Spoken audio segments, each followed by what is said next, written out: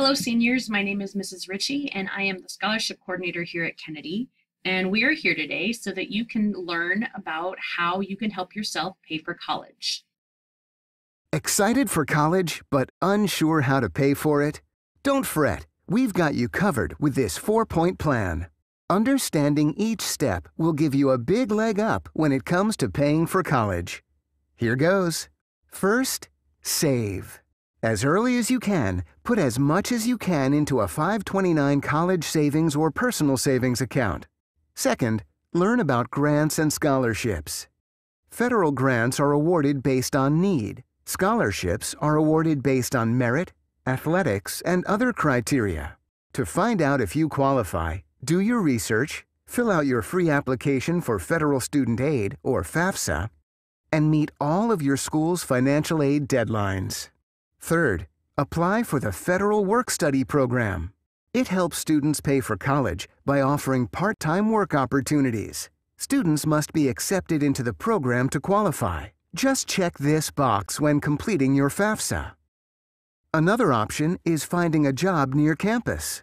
Many students work through college to cover expenses. While working more than 20 hours per week can cut into study time, the right job can also help you build skills employers look for in new graduates. And fourth, understand your loan options. Federal student loans offer better rates and terms than private loans, which often require a cosigner. Remember, unlike scholarships and grants, loans must be repaid. Those are the basics. So now that you know the different options that you have for how to pay for college, let's talk about how much college actually costs. These are costs that I took from the College Board's Trends in College Pricing 2018. These are last year's average undergraduate costs for college. So a 4-year public institution, if you're a resident, so we're talking Iowa, Iowa State, one of those public institutions, 1 year of college costs $20,000. That's up 3% from last year. If you go out of state to a public institution, that cost almost doubles, $36,420, again, up 3.2%. If you think that you want to stay in state and go to a private institution like Coe College, Luther, Mount Mercy, something like that, 1 year is $46,950. Now that does include all of your room and board, your books, food, living on campus, things like that. Now keep in mind, this is the average undergraduate cost nationwide. So costs of Iowa colleges may be slightly less than this. Here's a chart showing what the Iowa college cost was for 2016-2017. The first three are the Regent schools: Iowa State University, University of Iowa, and University of Northern Iowa. You can see they're about $15,000 to $17,000 a year. The ones at the bottom of the screen are the community colleges, Eastern Iowa and Kirkwood. They're about $11,000 to $15,000. The ones in the middle are the private colleges that cost more. This does include tuition and fees and room and board living on campus. So as you can see, college does cost an awful lot. But we're here at Kennedy to help reduce that cost. We have a lot of people here at Kennedy that can help you with this. The very first thing that we recommend you do is to fill out the FAFSA. Here's a video that will explain a little bit more about what the FAFSA is. Getting ready to go to college? The free application for Federal Student Aid, or FAFSA, is for you. It's what the federal government and colleges use to figure out your eligibility for financial aid. That's money for school in the form of grants, work-study, student loans, and even some scholarships. If you plan to attend college in the fall, it's usually best to file your FAFSA in October or November, the year before you start. Check with the financial aid offices of the schools where you're applying to see when their priority filing deadlines are. If you miss your school's deadline, don't worry. Just file as soon as you can. But be aware that most schools have a limited amount of funds to award each year, and the earlier you submit your FAFSA, the better chance you have of receiving aid. You can fill out your FAFSA online at fafsa.gov. Be sure to get the URL right. Filing is free, but some shady scammers will try to trick you into paying to file. It'll probably take you less than an hour to complete your FAFSA. If you're a dependent student, you'll need both your and your parents' tax and W-2 forms from 2 years prior. For example, if you're filling out the 2017-18 FAFSA, you would use your 2015 taxes, 2016 taxes for the 2018-19 FAFSA, and so on. If you're independent, you'll only need to provide your own. You'll also need bank and investment statements, plus your Social Security card, driver's license, or proof of permanent residency. Got questions? FAFSA.gov offers helpful resources such as live online chat, phone agents, and email support. When you're ready, go to FAFSA.gov to submit your FAFSA. Your future awaits. I know this feels very overwhelming, but if you are organized and you have a plan, you can do this. So the first thing that I want you to do is to gather the materials that you need for the FAFSA. The FAFSA opens up on October 1st, and the sooner that you can do it, the better off you are. After that, start searching for your scholarships as soon as possible. If you wait until spring to start searching, you're going to miss about half of the deadlines. I do have an appointment request page that I can show you in just a little bit. If you'd like to meet with me to talk about scholarships, I'd be more than happy to meet with you. One tip that I tell a lot of students is to make sure that you are looking at the smaller scholarships. It doesn't have to be a huge $50,000 scholarship. Even $500 and $1,000 scholarships will add up, and they will help you a lot. In fact, very few students actually win an entirely free ride to college. Of the students that enrolled full-time at a four-year college, only 0.3% got enough grants and scholarships to cover their entire cost of attendance. 1% got 90% of their cost of attendance covered. 3.4% of students got enough to cover 3/4 of their cost of attendance, and about 14% of students got enough to cover 50% of their cost of attendance. The students that did win scholarships, almost 70% of them got less than $2,500. You don't have to go after those big scholarships, but it's important that you apply for scholarships in general. Ready to apply for college scholarships? That's great, but maybe you're feeling overwhelmed by the process. Not to worry. Let's break it down into 4 simple steps. Step 1. Get organized. Set up a system to track your progress, a spreadsheet, notebook, or calendar. Then build backwards, starting with the final due date and including deadlines for recommendation letters, essay drafts, and the date by which you need to request school transcripts. If you organize everything now, you won't have to cram the day before the application is due. Step 2. If you know you need letters of recommendation, start asking people who know you and who can speak to your work to write them for you. Remember, you want to seek out teachers, counselors, and former employers. Friends and family members can't write your letters. Step 3. Get working on your essay. Careful, you can't submit the same essay for every application. But this doesn't mean you have to write each one from scratch. Tailor your essays to suit each organization offering scholarships. Ask a friend or teacher to read over your drafts. Step 4. Proofread everything. And don't miss deadlines. Scholarship committees are looking for ways to cut down the hundreds of applications they have to read through. No need to make it easy for them to disqualify you by making careless mistakes. Here's some general tips for how to win scholarships. It really is a numbers game. Even if you are the top of the class, you may not win a scholarship. It does have a bit of luck to it.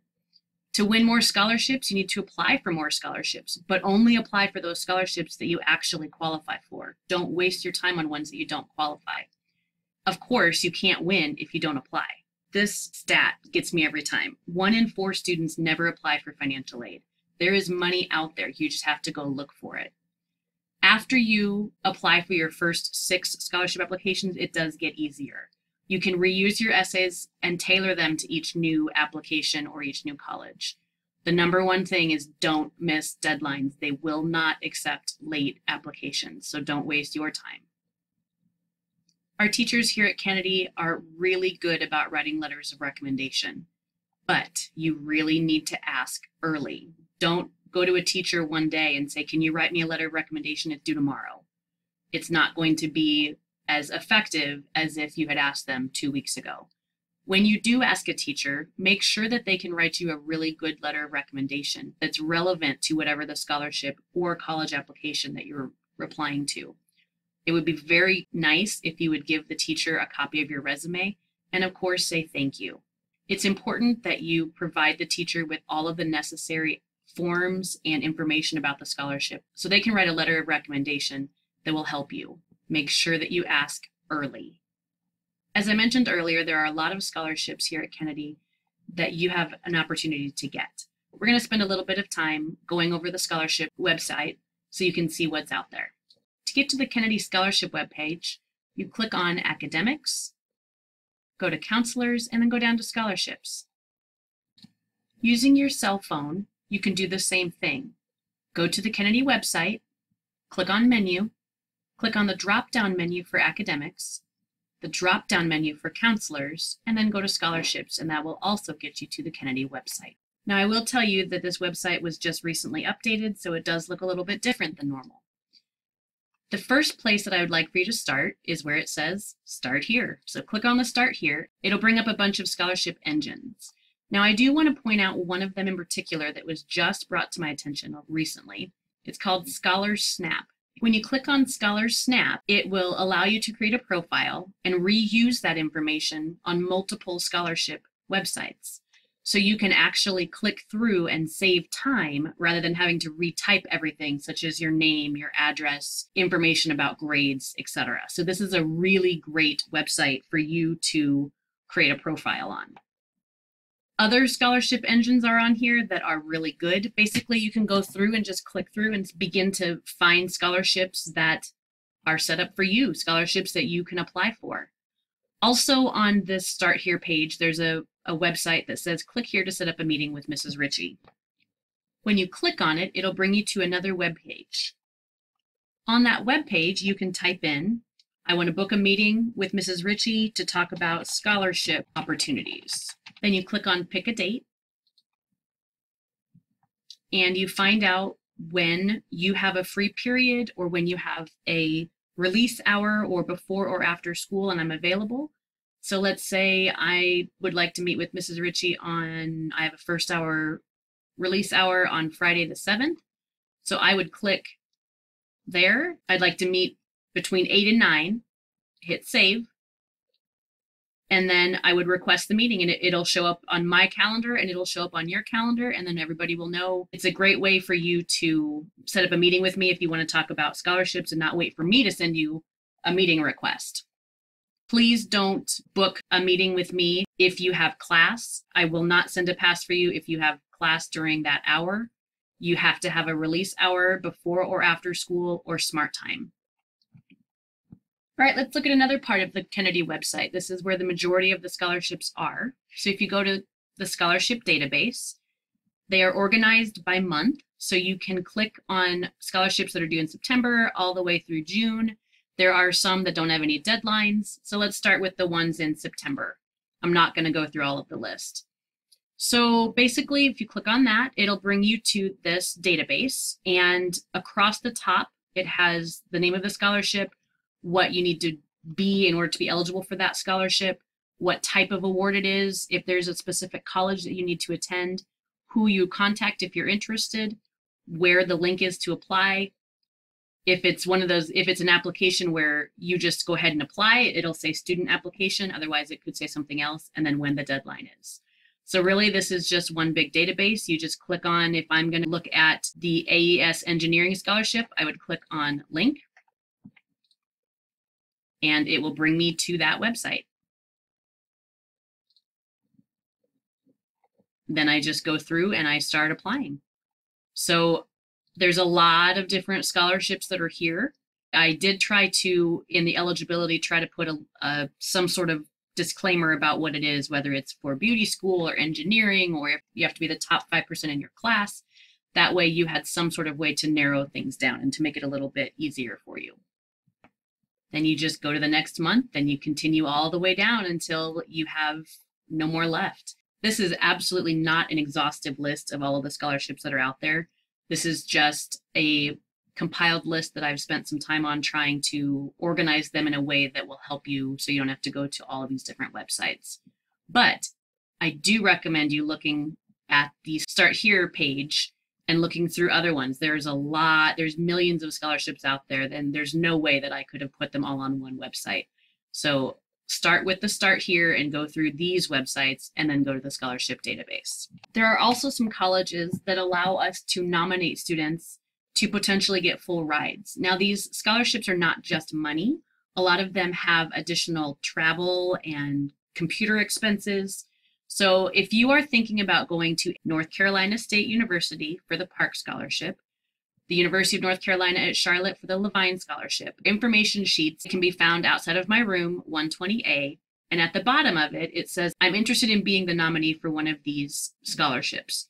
That little slip of paper is due back to the main office with a resume by September 21st. If you're thinking about going to the University of Notre Dame, the University of Texas at Dallas, or Washington University at St. Louis, they also have amazing scholarship opportunities that you have to apply directly to the school. There's nothing that Kennedy does to help nominate those. You apply directly to the school. But I do have information about those also outside of my room 120A. So if you have any questions about any of these things, please stop in and grab a paper, email me, talk to your counselor, just get the information about it.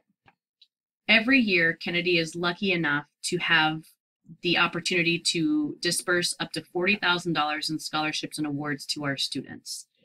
In the past few years, we have created a Kennedy Scholarship application.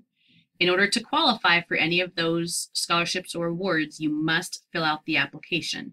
If you do not fill out the application, you are not eligible for any of that money or awards. This application will be available in late September. It will be due in early December. And this year we're contemplating putting it online. So it's not a paper copy. It'll be something that you print out for a resume for later on. Keep your ears open for that. Again, if you do not fill out the application, you are not eligible for any of these awards.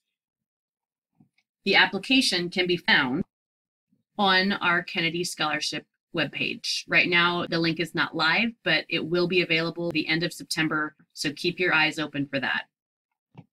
The rest of this time is devoted for you guys to start looking for your scholarships. The first thing I want you to do is go to ScholarSnap and create a profile. That way you can put your information in and start reusing that information on multiple scholarships. Begin your search for scholarships. Start on the Kennedy Scholarship webpage. Try and find at least 3 scholarships that you can begin right now, so you don't put it off. If you have any questions, please stop in room 120A and talk to me, or you can email me at srichey, RICHEY, @cr.k12.ia.us. Thanks a lot, guys.